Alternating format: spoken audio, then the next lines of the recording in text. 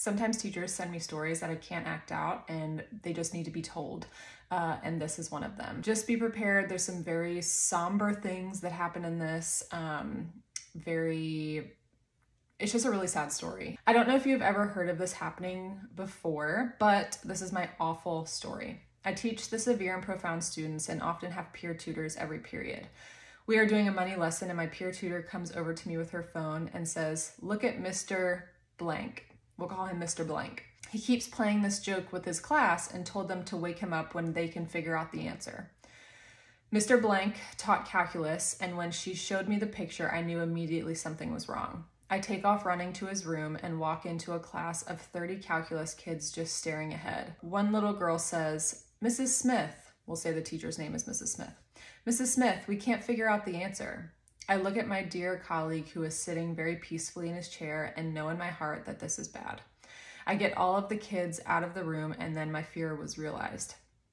My dear friend and colleague had a massive heart attack and died right in front of all of those children.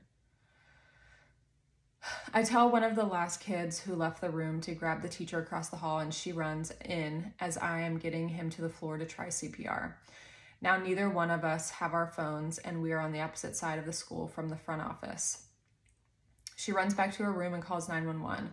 We are on the phone with 911 and the police officer at our school hears the call come in that there is a possible heart attack at our location. So after a good 4 to 5 minutes, our admin comes running into the room and to see the awful scene of me and my colleague giving him CPR. One of our janitors used to be an EMT and came into the room and took over CPR until the ambulance got there.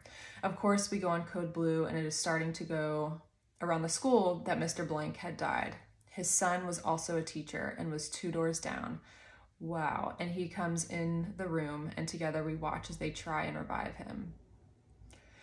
After what seems like days, the ambulance takes him away and I lose my mind. I had kept it together and was almost superhuman until it was over.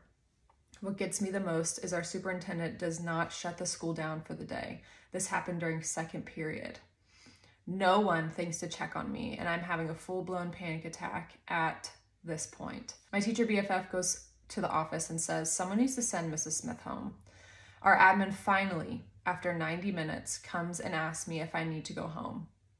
Then they let me drive myself home. It was a surreal experience for sure. Of course, not one person from our board office checks on me, not a board member, superintendent, or any administrator. The next day at school, I have another panic attack and they send me home. Of course, you're back in the situation, you're back in the setting that it all happened for you, and that's so traumatic. No one checked on you? That's insane. The funeral was a few days later and our teachers all had to call off before they would shut our school down to attend the funeral. So they didn't even shut it down for the funeral. The teachers had to call out and then they're like, "Okay, I guess we should shut it down." I will say that I was proud of myself for staying so calm and not panicking for those kids who were there. I will say. She said she had a hard time walking down the hallway where his room used to be, of course. Yeah, she says it changed me at my core and my perception of people in charge of our schools. I can understand why.